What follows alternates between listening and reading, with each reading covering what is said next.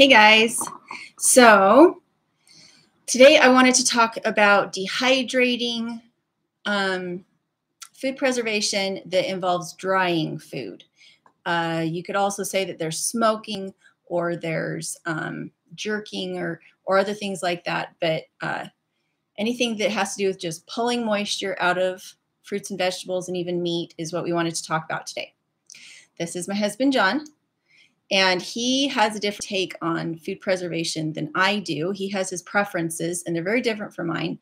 And that's why I wanted to come on and have him involved, because to kind of show the other side of the coin. For me, I love to build with pallets. I love to build with free. If I have to spend money, I will, but I try to spend as little as I can, and I don't like gadgets. I really don't like gadgets. That is super, super distracting. That's the same to as watch there. myself You're in watching two screens. So when we butcher, I'm the one that butchers. And if I'm going to butcher something, I cut it at the joint and I don't label anything. I just think, oh, no, it's lamb. When John helps with butchering, he labels things. He cuts them into nice little packages. He cuts them into strips, and he takes a lot of time doing it.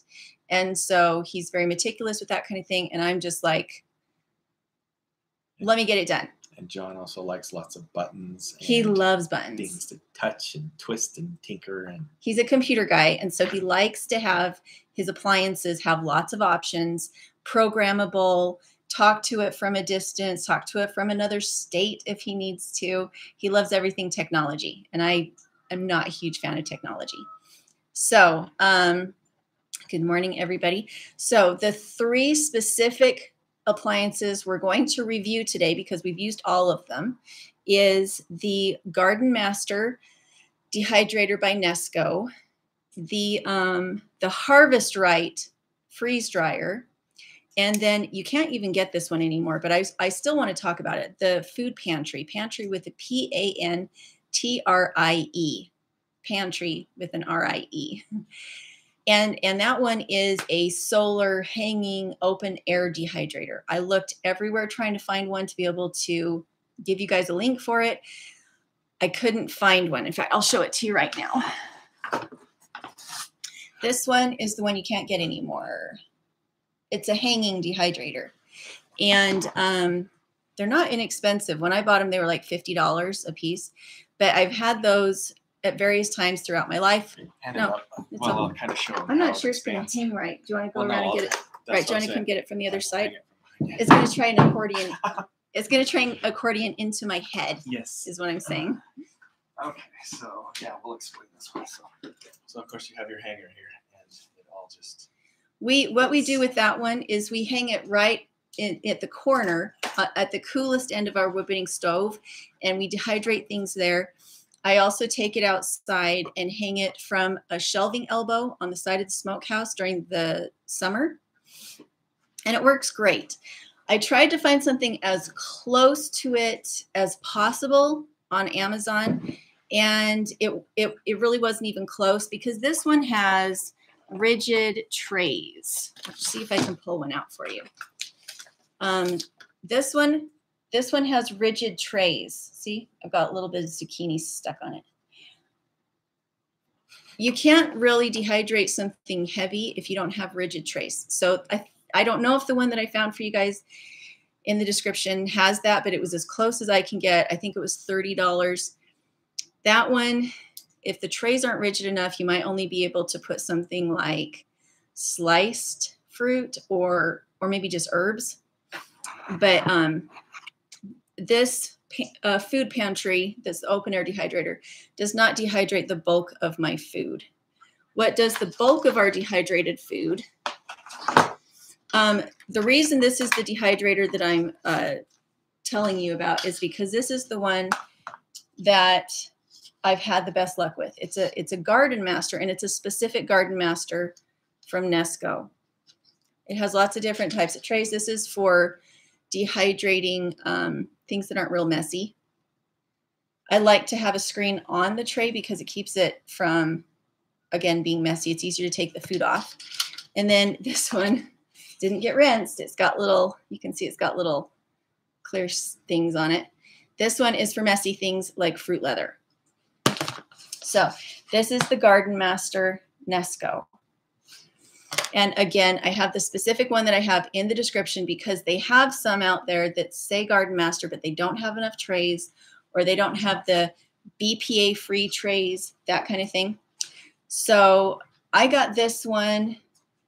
I got this one 3 years ago, and then I had another one before that. I asked my mom. Can you just hit time? There you go. I got this dehydrator the first time when John and I got married. This is what I asked for from my mom as her wedding present to me for my bridal shower. I asked for this dehydrator. And so this is my second one that I've owned. The last one lasted for 13 years, and I've had this one for 2 or 3 years. And what I dehydrate on it is all my garden produce that's like peppers or tomatoes or carrots or things like that. So that's the Nesco.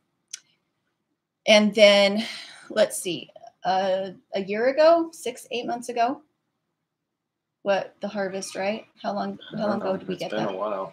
I think it was 7-8 months ago. Harvest Right reached out to us and asked if I wanted a freeze dryer. And my mom has a freeze dryer. Do you want to hand me the trays that mom uses? They're just right there in front of you. These ones? Yeah. Or the other ones? Okay, so what my mom does is she got the Harvest Right, I think 3 years ago. And what she used it for was to make allergy-free food for my brother that was shelf-stable. And I wanted to show you what she uses. She uses little silicone trays to put liquids and things in to freeze dry it. And she makes some really amazing food doing it. And these trays. And she spent months and months and months using the freeze dryer, the Harvest Right. And so when they asked me if I wanted one, I said yes, I would take one and try it out. Enter John, because I took one look at the freeze dryer and I said, this is not for me.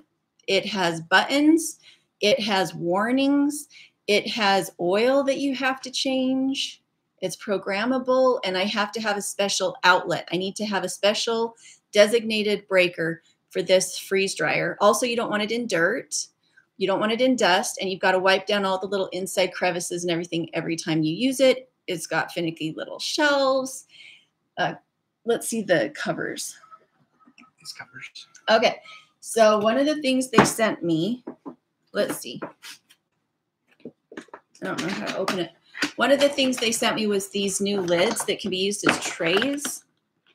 So this is a new lid. What did they call this? A medium snap-on tray lids.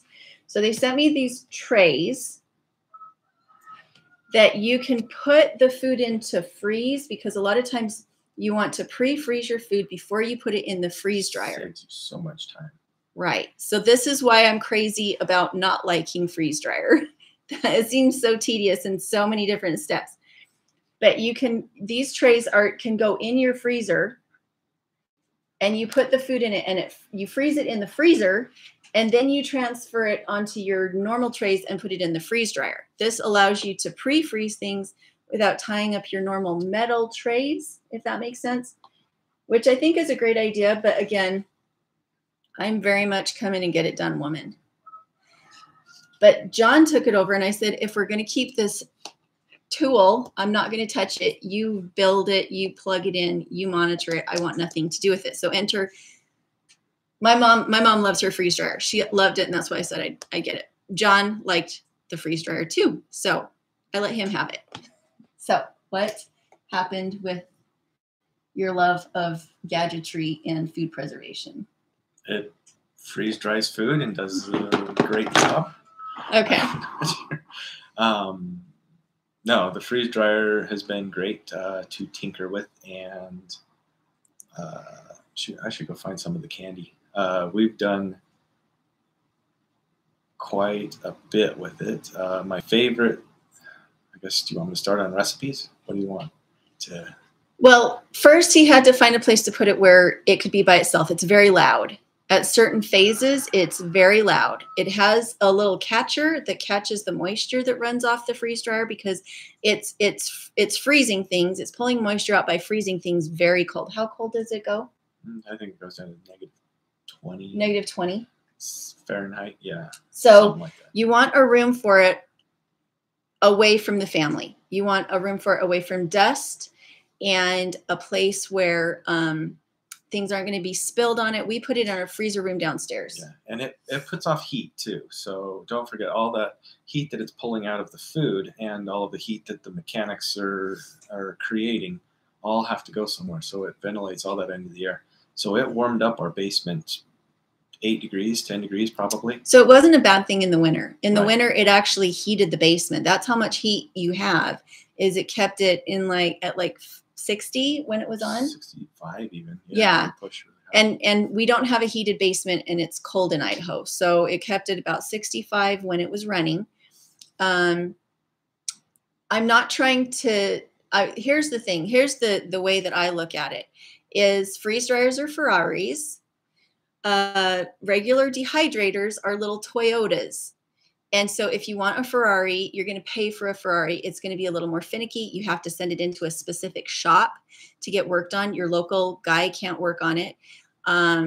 You have to have special this and special that, and you need to really pay attention to it in order to preserve your investment. I'm not that kind of girl, which is why I handed it to John, because I'm like, I know how much food I can turn out with a regular dehydrator. I would have to be having a very calm time in my life to want to do something with the freeze dryer. I'm already gardening. I'm already dehydrating. I'm already making cheese. I think if you're going to be a freeze dry home, somebody needs to love it, and they need to set time aside every week to use it. The other thing is the electricity. It uses some electricity. It needs to be on its own breaker. Well, in fairness too, so does the dehydrator. The dehydrator does. And they both will warm up your house quite well. But the dehydrator doesn't need its own breaker. It's not drawing that much power. And it's a little bit loud, but it's not really loud. One thing that we did find was that when there was a problem initially within the first couple weeks and John called in for customer service, it took some time for them to get back and offer solutions. Of course, they didn't call back. We never got solutions. We had to go to a local store that actually sells these, and can we pitch him? The preparedness store in Idaho Falls? Yeah, if you're here local, is it Preparedness Pantry or Preparedness Store? Preparedness Store. The Preparedness Store, is it by Fred Meyer? It's on the north side of town, I think. Just look them up. It's not next to Fred Meyer? It used to be. I think it is now. Maybe. I don't remember. So you called him? I called him. Oh, yeah. Gotcha. So, anyway, super helpful. Those guys are really into it, and they really enjoy that. So they're full of advice, and found out that this is they say that this is normal for it to freeze on one side or the other. It's just kind of luck of the draw. So we don't have I don't think any of that is a game deal. Deal breaker. A deal breaker. I don't think any of that is a deal breaker except the price. To me, to spend $3,500 on a tool and then have it be complicated is where I feel the bind. If I'm going to get a tool, I want it to be simple and inexpensive. If you're going to make it expensive, it had better plant my garden for me and then harvest it too. For that kind of money. And be one button operation. It has to do all the work for me. I cannot imagine that $3,500. That's how much I spent on my greenhouse in the back. And I had to get a Kickstarter together to pay for that because it just wasn't in my budget. So I think the reason you might want to get a Harvest Right freeze dryer is one, what is your climate like? For us, we're very dry. I can have dehydrated carrots in a jar on my counter for a year and it won't mold and it won't mildew because we're very dry. If you live in a humid area and you cannot dehydrate things and then rely on them staying moisture free, a freeze dryer is for you if you're in a really humid area. Another reason might be if you have a very, very sensitive diet requirement, or a child with a very, very sensitive diet requirement, because you can take prepared, pre-cooked, pre-seasoned food. And whereas with a dehydrator, you can't really do that. It's not ready to eat the minute that it's finished.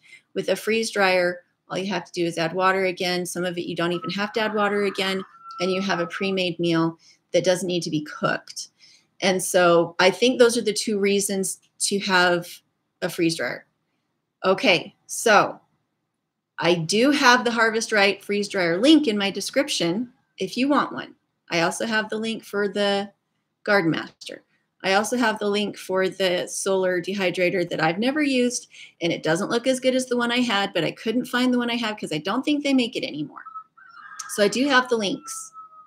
But with how much you just heard me say, you really have to be the right demographic. I'm not pushing them on you. I'm just saying those are the ones I use, and it does benefit our homestead if you get it from us, but choose wisely, Padawan. Yeah. So now, once that's over, well, that's why my mom has a Harvest Right, is because she and my brother have very specific needs. My brother was in an accident. They had to remove a foot of his large intestine. He doesn't digest food the same way he used to. And so her being able to take something, cook it, and then put it in these little silicone trays that she uses, and get it frozen in the freezer, and then put it in her Harvest Right and get it down. If my brother needs food, he has food now. Some of it's delicious. Some of it is unexpectedly delicious. All right, let's get through some comments. Log Cabin Bakery said, freeze dryer is on my wish list, hoping for next season. Need to save for it. My husband loves buttons too. He's also a computer guy. Yeah. I think if you love gadgetry, yes. That being said, do we have a bag? Didn't I have a bag? One of the Mylar bags? Here it is, right here. Okay, so you see this little baggie? If you've got one batch of like freeze-dried stuff, this is a whole tray. A whole tray would go into this guy. I'd say it's about half a tray. No, because I just got a whole bunch from my mom. Where's our milk? It's downstairs in the pantry. Should I go run and get it? Was that from one whole batch? It's on the shelf somewhere. No, because the one whole batch was. Wasn't it a quart? It was 2 gallons of milk. It was. So 2 gallons of. 2 quarts per tray. Okay, so 2 quarts per tray and it was 1 gallon of milk in at one time, and then it came down to about 2/3 of a quart for milk. So some of the things that John has played with is goat's milk, yogurt, candy, fruit. The fruit, as soon as he had it in the freeze dryer, the minute that it came out, it was eaten. He did bags and bags and bags of peaches last year. And as soon as they came out of the freeze dryer, we ate them. John didn't eat them. He didn't know we were going through them that fast, but the girls and I just plowed through them. It was fantastic. They were so good. However, our normal peaches that we like just put in the dehydrator are also something that disappears very quickly. So as far as we've gone through almost all of our dairy. The only thing left is one yogurt. You did a yogurt? And so is that one tray? So that's a 2-pound thing of yogurt. Yogurt. And was this one tray? Yeah. Okay, so one tray. 2 trays? No, 1 tray. One tray of, are you sure? Because I remember it being down to less than that. Wasn't it less than that? Was that 2 trays? 1 tray.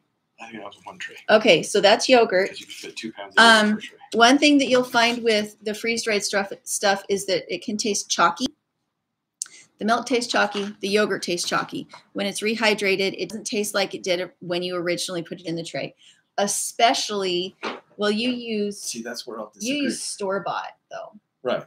He didn't use our homemade yogurt because it was a little bit thinner. And when you do store-bought yogurt, it has gelatin in it, which doesn't dry out and then rehydrate again the same. So I actually think that's where the chalkiness came from with the yogurt, was because commercial yogurt has gelatin in it. Maybe. I didn't notice any difference once it was rehydrated. And actually, I like to eat it dry or just put it in with regular You milk. did it in smoothies. We put it in with milk, like actual milk, and then dumped in dehydrated Instead of water? yogurt. Well, instead of water? Instead of water, and then you'd have a really good smoothie. So. Okay. To me, that feels finicky. I feel like I don't mind things just looking like dehydrated stuff. But if you're going to tell me that it tastes fresh and is amazing, like normal fresh food, and I spent $3,500 on it, it better be exactly what I put in there and not have any chalkiness. I'm super picky about things that are that expensive. It drives me crazy. Yes, honey. Uh-oh. Did the side gate get closed? Kennel. Yeah, downstairs to the kennel. Or Kaya. Kaya, you go out with him, okay? No, you're going to go out and run him. He was really good. And that's fine, but I bet he went through the side gate. It was supposed to be clipped. I think Gary's. I hope not. Let's see. Avon Leanne said, during all the crazy, we decided to bite the bullet and buy the freeze dryer. Been putting it off, but my husband likes all the tools, so he was all over it. Yeah. And I know people who bought it and let it sit in their garage for 6 months because they were overwhelmed and intimidated by the amount of prep work and building you need to put up. Like, for instance, my mom's Harvest Right is in her laundry room. And my dad had to do some different stuff to give it its own breaker because it couldn't be on the same breaker as the washer and dryer. It's too big of a pull. And so it takes up some space for my mom, and it's really loud. And you can see I'm a little biased.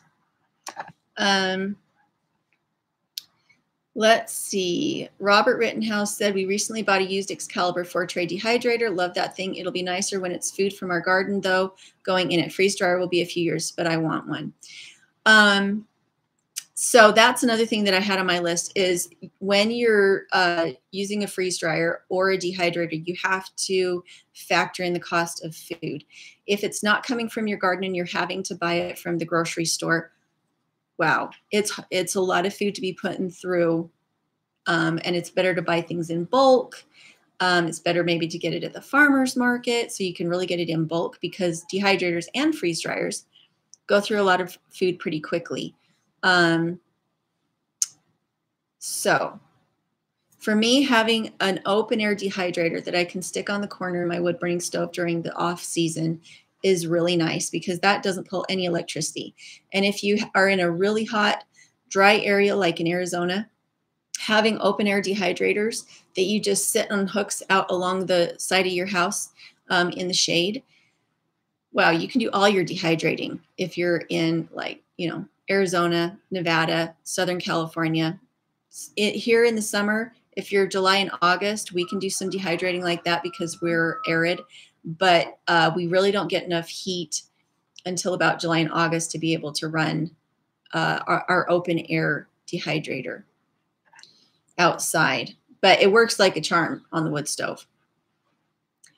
Let's see. Avon Leanne said, agree about the price, and also it will only work if we have electricity. It is not out of the reality that our electricity would be cut on a regular basis. Correct. Mm-hmm. And when the freeze dryer gets turned off, it has to start the cycle again, doesn't it? No, well, it has to dehydrate. Because it heats up again, right? You need to melt all the water off. You can usually, if you had something that didn't have a whole lot of water in it on your first batch, you can get away with the second batch. But ice builds up around everything, and it kind of closes in on your food until it just about touches it. So. And then it melts. You have water that goes down into a bottle that needs to be emptied. Right. So, but yeah, the point of the freeze dryers is not grid down situation. It's to use it to prepare for that grid down situation. So, and make sure that you try your food along the way, whether it's a dehydrator or whether it's a freeze dryer. Try your food along the way. I think our fire is out. When was the last time a log went in? Yeah. Tell me to go away. No, I'm not telling you to go away, but you're the one who's going to be cold in the house here in a minute when I go back out to do work. Let's see. Avon Leanne said, my solar oven can dehydrate in a pinch. I have a, what's it called? Solar oven. What is it called? Sun oven. I have a sun oven, and it's a fun tool. The actual space in it for dehydrating is tiny. Doing open air in a warm situation is definitely faster and more efficient than a sun oven. I have a sun oven, and it is also not one of my favorite tools because it's picky. I have to monitor it. I can't go out and do something else without really kind of monitoring it sometime, because where the sun is in the sky, you have to turn your sun oven to follow it, depending on what you're cooking. If you have sudden cloud cover, it stops cooking it. It may still be warm in there, but it's not cooking it. And so I think it's a great tool to have, but it's, again, one that you have to be finicky with. You have to be close enough that you can move it as needed and check on it, but don't check on it too much because you don't want to open it, that kind of thing. And as far as a dehydrating tool, the surface area is so tiny. I feel some anxiety about using it, for relying on it for a source of food and dehydration. Let's see. Gadianton X says solar powered dehydrator or oven. The air dryers the old folks used are great. Even the air dryers. When I was a kid, what my mom would do is she would take screen doors, and, or to all intents and purposes, she made a frame and used screen door material on it. I think it was food grade though, but I'm trying to give you like the idea of what it is. It's like she made herself a screen door, but the mesh was food grade. And then she'd have cinder blocks in the driveway. She'd set up cinder blocks in the driveway, and she'd place that tray that was the size of a screen door on the cinder blocks above the concrete. It was really important it was concrete, because the concrete would reflect heat up into the food, if that makes sense. You wouldn't want to put it down directly on the ground, because directly on the ground there's not airflow and no heat reflecting. So you put it on a concrete pad. You just use your driveway. And then she put another tray on top of it, or a roll of cheesecloth on top of it. And that was how my mom dehydrated massive amounts of food when we lived in Twin Falls. They're much warmer than we are here, and lots of fruit. And so my mom did gallons, 5-gallon buckets upon 5-gallon buckets of fruit leather and dehydrated fruit and corn and things like that on these trays that she made, because she didn't have any money. She just built them herself, and we would go and forage. We would go get free fruit and free corn from farmers when they were done harvesting their fields. They would tell her, go ahead and go harvest. And we kids would get in the back of the station wagon and go get bags and bags and buckets of food, bring it home, process it, and mom would dehydrate it out on the driveway. And that's how my mom did it when I was a kid. MLP said, for 2 people, I just can't justify the cost considering we can preserve and dehydrate. And that's how I feel about it. I think it's a gadget. I think it's a tool. Well, it's the same. Ultimately, what I feel like you can say about the freeze dryer, you can say about the food dehydrator. They both use electricity. They both create heat. They're both noisy. They both. One costs $179. One costs $3,500 and has to be shipped back to the factory to get fixed. Scalability. That's all. Well, where are you going to fix your food dehydrator at? Well, for that price, I can buy another one. Okay. But they do have a warranty. So if things go out on the freeze dryer, you can buy another one. It's just. No. Yeah, it all just goes in mud. So I think the freeze dryer has a much bigger warranty. The big thing about this sounds like it's just the cost then. The biggest bang for your buck. For me, if you're growing food, it's because you don't have a lot of money. So if you don't have a lot of money, you don't have any business buying a $3,500 tool. You have, get the tool that works for the price you can afford. I have spent less than that on vehicles that I've owned when I was a kid. Not okay. Okay, Avon said, usually I just bunch up my herbs and hang upside down. Yeah, and we do the same thing. I've got some herbs up there right now, especially over the wood stove in the winter. It's really nice. Andrew Blue said, this week I air dried wild chives from my yard. That is awesome. Avon said, your mom sounds amazing. My mom is amazing. Both my parents are tinkerers. My dad built his own home and wired it and did the plumbing and everything. And my mom is very much into food production and health protection, but they're both very much tinkerers. Angela Nato said, I got a dehydrator for free, but it came with no instructions. Well, usually the good dehydrators don't really need instructions. They have like a thermometer thermostat and an on. Generally, a good one is like that. Let's see. Andrew Blue said, I got a huge polyester netted air dryer and a Nesco. The air unit was $28 on Amazon, and it's 5 feet tall, huge diameter. Nesco was double old price at $120. So the one that I have that I like, I don't like the smaller ones from Nesco. I only like the Garden Master. And when the last time I bought it, it was $179. I think it's now over $200 for the one that I think is worth having. So, oh, that's a good idea. Andrea Blue said, look up instructions online to see if you can print at home or library.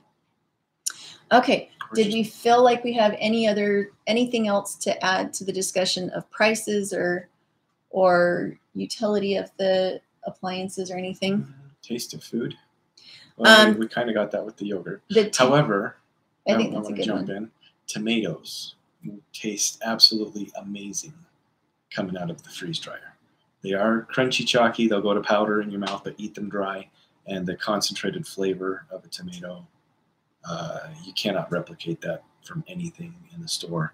And I think that the dehydrator doesn't do it justice. I think the big difference for me in that is that on a dehydrator is still chewy and kind of leathery. It still has some moisture in it.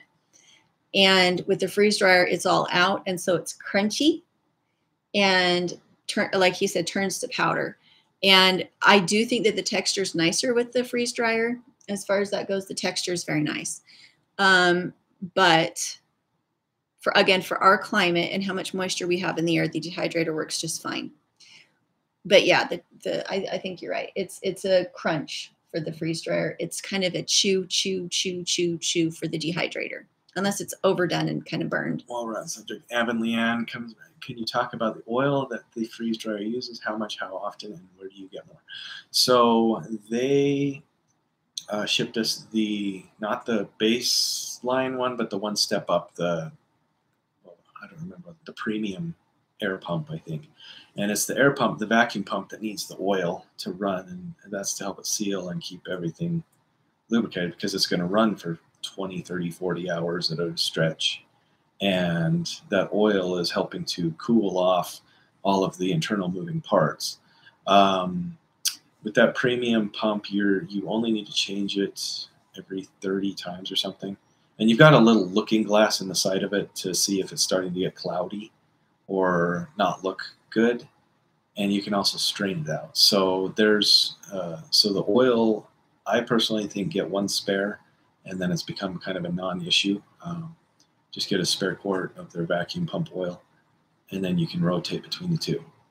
I have yet to still do an oil change or filter because the oil still looks good. Okay, does anybody have any more questions? I feel like we really covered it. Again, I do have the links in the description. I'm trying to get somebody put together for that rabbit hutch run that you can use if you're in an HOA. My first question is, if you're concerned about the future, why are you still living in an HOA? Because you're really, unless major disaster happens, you're really limited on what you can grow and what you can do in an HOA. However, that being said, I am trying to find a way to make the self-heating greenhouse and a rabbit/quail/duck run, how to make one that is incognito enough that you could use it in your backyard in an HOA. That's why I'm doing this. Like, if you want a Ferrari, I have the link in the description. I don't recommend you get a Ferrari, but you can get one if you want one. That's my goal in this, is I'm trying really hard to get that put together. And if you live in an HOA, maybe you shouldn't. Maybe now is not a time to be living in a super fancy neighborhood that doesn't let you grow food and makes you mow your lawn to like a certain centimeter height. Let's see. Andrea Blue said, Rain Country talks about alternatives to the mesh liners or jelly roll trays. Rose Red Homestead has also used plastic foil lids like sour cream lids for wet items and rotate. Andrea Blue said, my husband is a tinkerer and I'm blessed for it. You're blessed for it. Oh, I thought you were going to say I'm the tinkerer. No. Buttons. Tinker. Gotta move things. Tinker things. My husband likes to sit and stare at things for a very long time. and then like just play with them. And it's like playing is part of is like enough of a reward, huh? Just playing with it is enough for me. Figuring out how if I'm going to works. stare at it and work on it for a while, I better be getting a heck of a lot of crap out of it. I better be getting everything out of it if I'm going to spend time on it. I want results and I want them now. I'm very impatient. I'm very impatient about what comes back from my time. It's very good that I have somebody who can push buttons and figure things out. I can push buttons. Let me tell you. So, I don't even try, and buttons get pushed. Yeah, so the freeze dryer never would have been used if John hadn't been there to work with it. And he did a good job on it. And we've got all these extra little parts and everything that need to go to my mom's house. I want to do a video sometime in the future of my mom explaining how she does hers, what she uses it for, that kind of thing.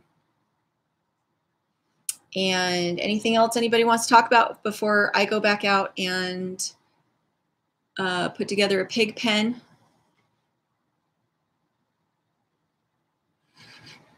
Let's see. Andrea Blue said, oh, wow, freeze-dried tomatoes. I wish I could get the harvest right, but I can't do the cost. Sure. Me neither. Drives me crazy. I think it even irritated me that it was even in the house to some degree. I was always thinking, oh my gosh, what if somebody bumps up against the harvest right? Oh my gosh, what if like a tree branch fell through the window and hit the harvest right? Have you tried fermented tomatoes? No. I have. Oh, yeah? Mm-hmm. It tastes picklish, kind of. I have a book, How to Preserve Without Sugar or Canning, I think is what it's called. It's a great book. And you mash the tomatoes and you let them sit. And you mash the tomatoes and let it sit. And mash them and let them sit. And I'm trying to remember, I don't remember if I had to add salt or not. But once they're done, you just pour oil on the top. And the oil seals them so that they stay good. And it's great for tomato sauce and that kind of thing.